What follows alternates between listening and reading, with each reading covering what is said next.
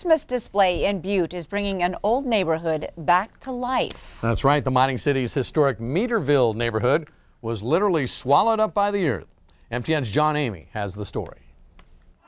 Butte's once bustling Meaderville neighborhood literally vanished without a trace. You feel sad for the people that never had to see it.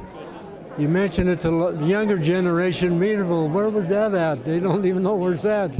This is where it was, slowly swallowed up by the Berkeley pit when the Anaconda Company started doing open pit mining in the mid-50s. The company bought the people out and they closed everything down.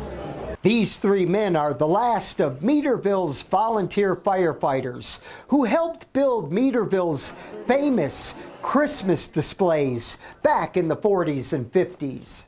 The main highway went right through Meaderville from Butte to Helena. People have stopped. They had cars backed up there for half a mile or so waiting to get in to look at the thing.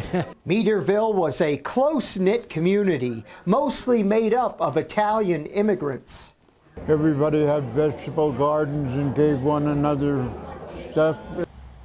Well, Meaderville may be long gone, but Chris Fisk and students with the Butte History Club brought back a little piece of the old neighborhood by recreating one of its historic Christmas displays right here at the Racetrack Volunteer Fire Department. It's a way of bringing the old neighborhood back to life. We love to have Meaderville back. But now only a memory. In Butte, John Amy, MTN News. I had no idea. What a great story. It's a great history in Butte. That's kind of a sad part of the history, Yes. along with the community of McQueen also met a similar fate. Wow. But the Christmas ornaments, awesome. Yeah. Thanks.